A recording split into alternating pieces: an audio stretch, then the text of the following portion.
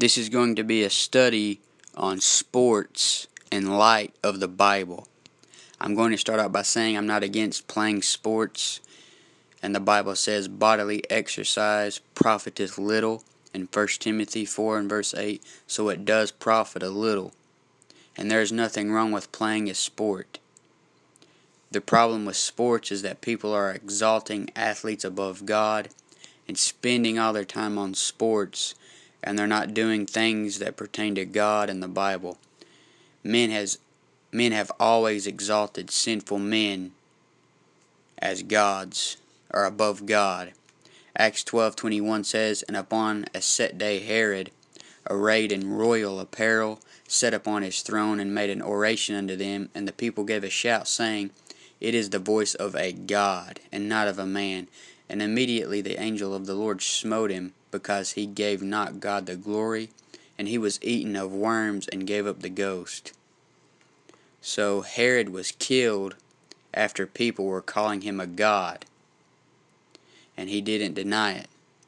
And then in Acts 28:6 it says, Howbeit they looked when he should have swollen, or fallen down dead suddenly.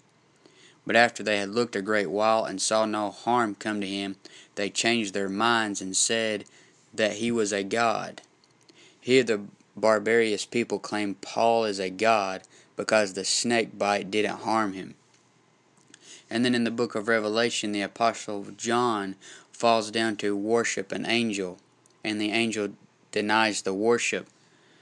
And the angel said in Revelation 22:9, See thou do it not, for I am thy fellow servant, and of thy brethren the prophets, and of them which keep the sayings of this book. Worship God. So even the angels would deny worship if they're not a fallen angel. And 2 Peter 2:11 says, Whereas angels, which are greater in power and might, bring not railing accusation against them before the Lord. So angels are greater in power and might, but still won't accept worship. But these professional athletes are worshipped and seen as gods by millions of people, even though they are less in power and might.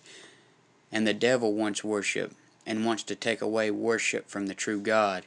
It says in Isaiah 14:13, For thou hast said in thine heart, I will ascend into heaven, I will exalt my throne above the stars of God, I will sit also upon the mount of the congregation in the sides of the north, I will ascend above the heights of the clouds, I will be like the Most High. Yet thou shalt be brought down to hell, to the sides of the pit. The devil gets worship and satisfaction by you worshiping something other than the true God.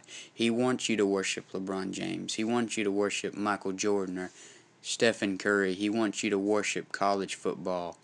He wants you to worship anything other than God. And by you worshiping something else, you're giving the devil glory and worship. But God himself clearly says in Isaiah 44:8, Fear ye not, neither be afraid. Have not I told thee from that time, and have declared it? Ye are even my witnesses. Is there a God beside me? Yea, there is no God, I know not any. And he makes it clear in Exodus chapter 20 and verse 3, Thou shalt have no other gods before me. And Paul makes it clear you're not serving the living and true God if you are worshiping idols. In 1 Thessalonians 1:9 it says, For they themselves show of us what manner of entering in we had into you, and how ye turned to God from idols to serve the living and true God. And then in 1 John 5:21 it says, Little children, keep yourselves from idols. A lot of these NBA stars are seen as gods. LeBron James is referred to as the chosen one, when the Bible gives Jesus Christ that title. Isaiah 42:1 says, Behold my servant, whom I uphold, mine elect, in whom my soul delighteth. I have put my spirit upon him. He shall bring forth judgment to the Gentiles. So the King James Bible calls Jesus Christ elect. And where it says mine elect, that means chosen. Elect means chosen. So Jesus Christ is the chosen one, not LeBron James. LeBron James also has the nickname King James, which the only Bible in the English language which isn't corrupt is called the King James Bible. All the other versions of the Bible in English are corrupt, and they change major doctrine about Jesus Christ. They are satanic Bibles. And for some reason they gave LeBron James the nickname King James. So people are lifting him up above the words of God. When LeBron James came back to Cleveland Cavaliers for the 2014-15 season, they gave him a huge coming home celebration, and millions of people, and I'm sure even many Christians, were more excited about LeBron coming home than they were excited for Jesus Christ to come and get them at the rapture. And Titus 2:13 says, looking for that blessed hope and the glorious appearing of the great God and our Savior Jesus Christ. I doubt these people were looking for Jesus Christ. And by exalting sinful man above God and caring more about this sinful world, they're missing out on a crown of righteousness.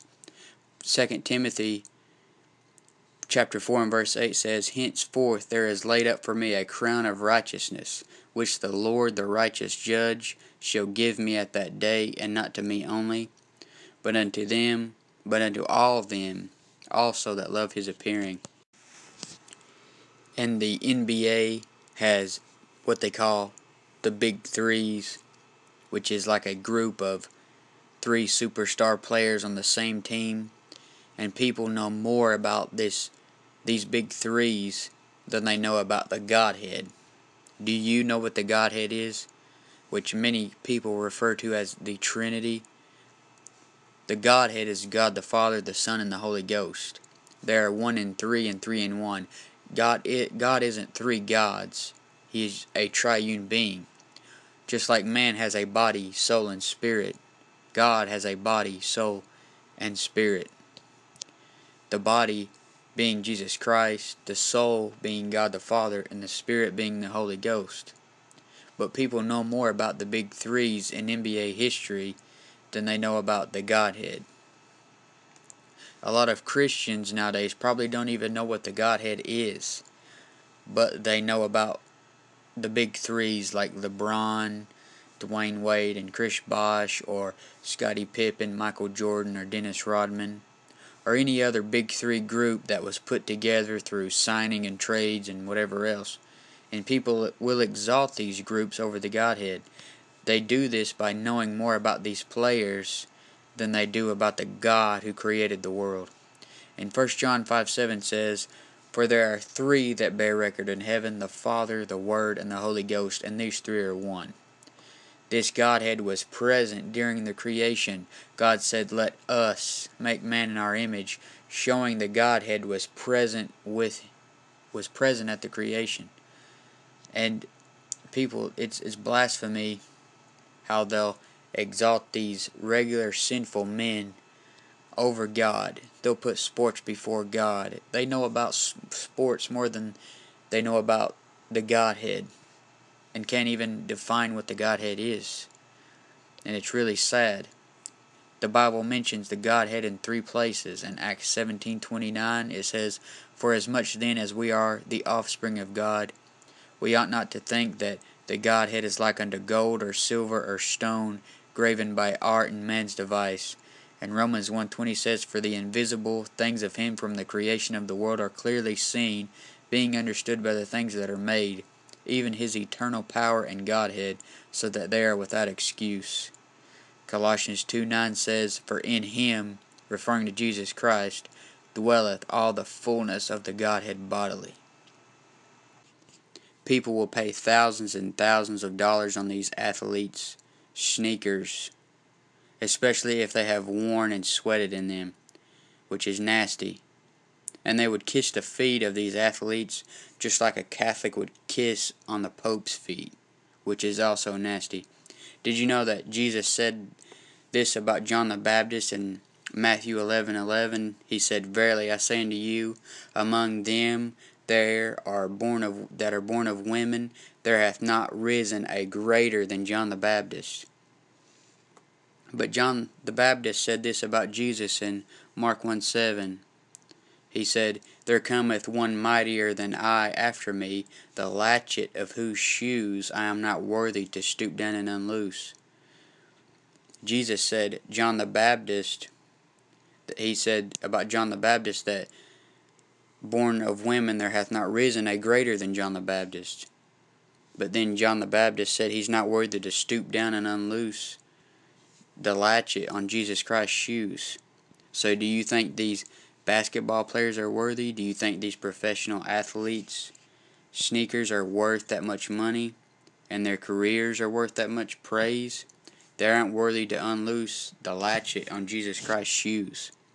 It seems like each time one of these athletes gets a ring or a trophy, they rank up in how much worship people will give them, with Michael Jordan leading the way. But the Bible says moth and rust doth corrupt, and thieves can break through and steal. And Michael Jordan had one of his rings stolen. Matthew 6:19 says, Lay not up for yourselves treasures upon earth, where moth and rust doth corrupt, and where thieves break through and steal.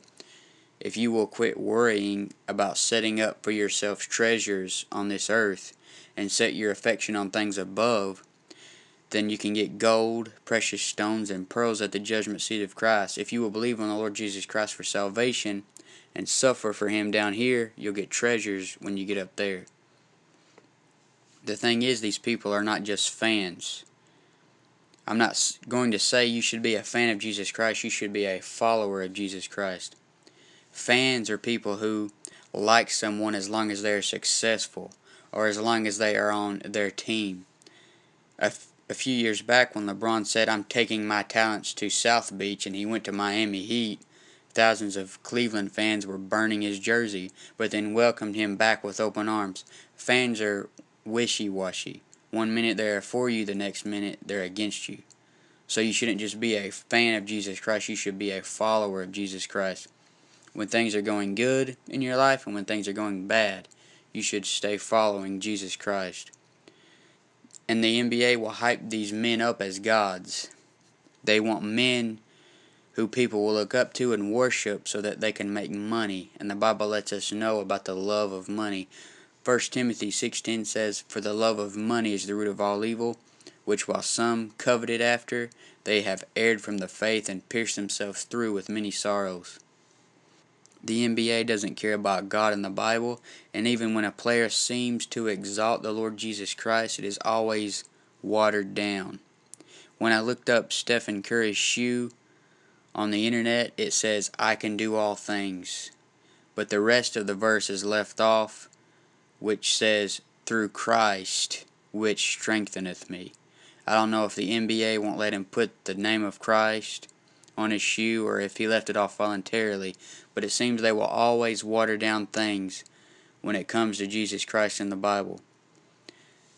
I appreciate what he may be trying to do, but trying to stick with Jesus Christ and be popular in the world just doesn't mix. If you're truly following the Bible, people will hate you. John 15:18 says, If the world hate you, ye know that it hated me before it hated you. I'm not against Stephen Curry. I'm not doubting his sincerity or salvation. I think it's great. He praised God for his MVP award. I'm just saying that things that are popular with the world are pretty much always not popular with God. God is not pleased with the NBA. I've seen numerous clips where LeBron thanks the Lord Jesus Christ, which is great, but the next minute he will be flashing up the pyramids and the 666 hand signs, and he'll do this before just about every game, and that's weird. It seems like he is trying to deceive people while he is deceived himself. 2 Timothy 3:13 says, But evil men and seducers shall wax worse and worse, deceiving and being deceived. One minute he is saying Jesus Christ is the only one we can bank on, and then he is flashing up satanic hand signs before games and cussing up a storm at his championship celebration. No one is sinless, but if you're going to claim to be a born-again Christian in front of millions of people, then you shouldn't act like a devil in front of millions of people right after giving that testimony. That destroys your testimony. Kobe Bryant and LeBron both have been said to be the second coming of Jordan. Michael Jordan is seen as the god of basketball, and sports commentators love to take Bible references and use them on professional athletes.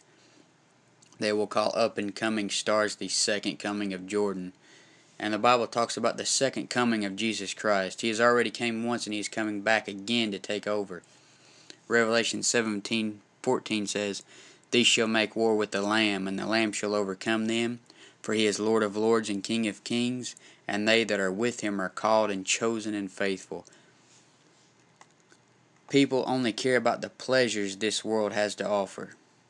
This world is in love with entertainment and will pay big money to watch their favorite player. The Game 7 of the NBA Finals were selling tickets for like $50,000. $50,000 to come to an enormous temple to worship their false god. These huge stadiums are nothing but temples to worship your idols in. I'm not saying everyone who watches sports or the NBA are idol worshippers, but there are millions of people who are, and millions of people exalting sinful men above an almighty God. Millions of people have idolized Michael Jordan and LeBron James and desire to be like them. There was even a catchy phrase back when Michael Jordan played. It was, "If I could be like Mike," referring to Michael Jordan. And people would rather be like sinful man just because he's good at bouncing a ball than they would want to be like the Savior of the whole world. Shouldn't you be striving to follow the Lord Jesus Christ and be like him, not Michael Jordan or LeBron? Did you know that you can hope and pray and practice your heart out playing basketball and never be like either one of them?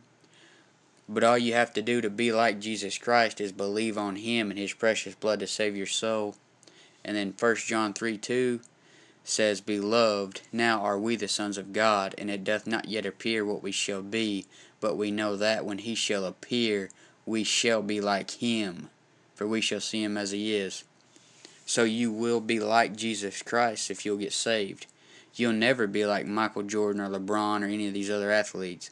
And even if you do end up as good as they are, then your body is still going to grow old, and you're going to die, and you're going to go back to the dust and be just another name nobody cares about. And LeBron is already said to be up in years even though he is only like 32. So you may have your 15 minutes of fame in this life, but what is that to eternity? People desire to be like these false idols so much that they will spend hours playing My Player mode on NBA 2K, where they can create their own superstar and put themselves in the NBA. They want that lifestyle. Deep down they seek that worship that these players get, and the closest they can get to that life is through video games. They covet that life and career. They get addicted to these games because they are living that life vicariously through the game characters. It's really sick if you think about it. While doing this, they waste precious time that they will never get back. And Ephesians 5:16 says, "Redeeming the time because the days are evil." Colossians 4:5 says, "Walk in wisdom toward them that are without, redeeming the time." God doesn't want us sitting around idle, playing video games and spending hours watching games on TV. All these players can thank the man upstairs at the end of each game, but do you really think God cares who wins these stupid NBA games? It's really sad how people know all of these athletes' jersey numbers and field goal percentage, or the year they were drafted and the coach of every team, but they can't name 5 books of the Bible or one of the disciples. They have never heard of Nahum or Habakkuk or Zephaniah or Malachi. They know the Philadelphia 76ers bench warmers, but don't even know what a minor prophet is, or couldn't name one of the major prophets or one of the Gospels, or even know what the first book in the Bible is. And if you don't know these things, you haven't been redeeming the time. God tells us in the Bible what he wants us to do with his word. Psalms 119:11 says, "Thy word have I hid in mine heart that I might not sin against thee." And so you need to be hiding the words of God in your heart. And then 2 Timothy 2:15 says, "Study to show thyself approved unto God, a workman that needeth not to be ashamed, rightly dividing the word of truth." You need to hear the words of God as well, because in Romans 10:17 it says, "Then faith cometh by hearing, and hearing by the word of God." You need to mark it. You need to mark the Bible. Jeremiah 23:18 says, "For who hath stood in the counsel of the Lord, and hath perceived and heard his word? Who hath marked his word and heard it?" You need to put the Lord Jesus Christ and His Word above all. Psalms 138 and verse 2 says, I will worship toward thy holy temple, and praise thy name for thy loving kindness, and for thy truth, for thou hast magnified thy word above all thy name. America is a nation in decline. The Bible says the wicked shall be turned into hell, and all the nations that forget God. We are living in a country that is in support of sodomy, and even the NBA supports sodomy and stands up for sodomites' rights. The people in this country are in love with satisfying the flesh, and all they think about is feeding their face and entertainment. Sodom was destroyed because their sin was pride, fullness of bread, and abundance of idleness.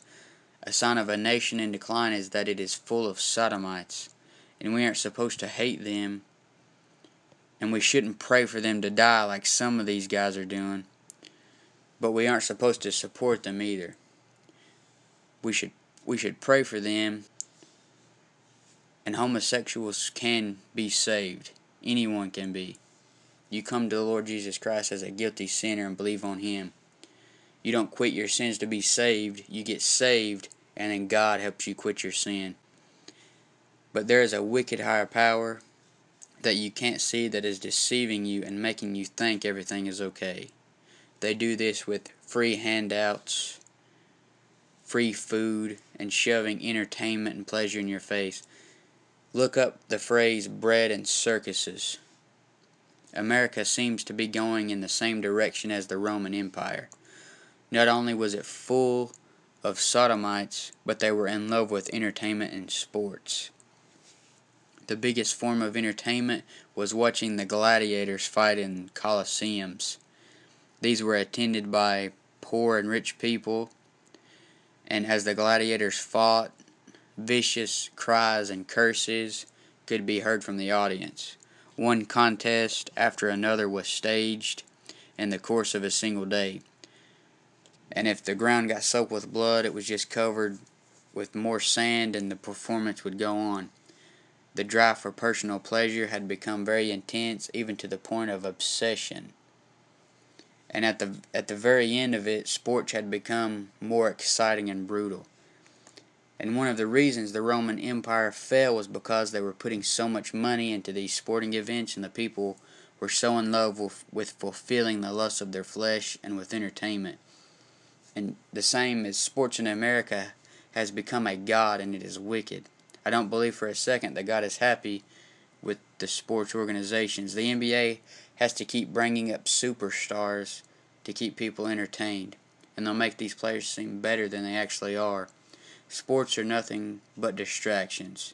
Instead of watching them on TV and playing them on video games, why couldn't you just go out and play them yourself physically with friends and with your kids? I don't believe that God is helping Stephen Curry or LeBron be successful in the NBA any more than he is helping Adele or Katy Perry sell CDs. Sure, Stephen Curry may be sincere, and I appreciate him trying to tell people about the Lord Jesus Christ, if he is sincere, but I don't think God is helping them be successful in the NBA, because it is a wicked organization that supports sodomy and loves money more than they love God. Curry may be reaching a few people, and if he is, then it is in a watered-down, worldly, Lecrae type of way, where they shack up with the world and try to have a foot on the Lord's side while they're still trying to live in the world. The best thing you can do if you're not saved is believe on the Lord Jesus Christ and His precious blood to save you. If you're a Christian and have made sports your God, then you should confess your sin to God and get back in fellowship. 1 Corinthians 15, 1-4 says, Moreover, brethren, I declare unto you the gospel which I preached unto you, which also ye have received, and wherein ye stand, by which also ye are saved, if ye keep in memory what I preached unto you, unless ye have believed in vain. For I delivered unto you first of all that which I also received, how that Christ died for our sins according to the Scriptures, and that He was buried, and that He rose again the third day according to the Scriptures. Jesus Christ, who is the Son of God, God in the flesh, died on the cross as a sinless sacrifice to pay your sin debt. He was buried and rose again the third day. He did this for us even though we were sinners. Romans 5:8 says, "But God commendeth his love toward us, in that while we were yet sinners, Christ died for us." And then Romans 3:9, "What then, are we better than they? No, in no wise. For we have before proved, both Jews and Gentiles, that they are all under sin." Galatians 3:22 says, "But the Scriptures hath concluded all under sin, that the promise by faith of Jesus Christ might be given to them that believe." Romans 3:10 and 11 says, "As it is written, there is none righteous, no, not one. There is none that understandeth. There is none that seeketh after God." We can only get righteousness by placing our faith on Jesus Christ. Romans 3:22 through 23 says, "Even the righteousness of God, which is by faith of Jesus Christ, unto all, and upon all them that believe, for there is no difference. For all have sinned and come short of the glory of God." To be saved, you come to God as a guilty sinner and believe on the Lord Jesus Christ and his precious blood. Colossians 1:14 says, "In whom we have redemption through his blood, even the forgiveness of sins." The Bible is plain on how to be saved and have eternal life. Acts 16:31 says, "And they said, Believe on the Lord Jesus Christ, and thou shalt be saved, and thy house."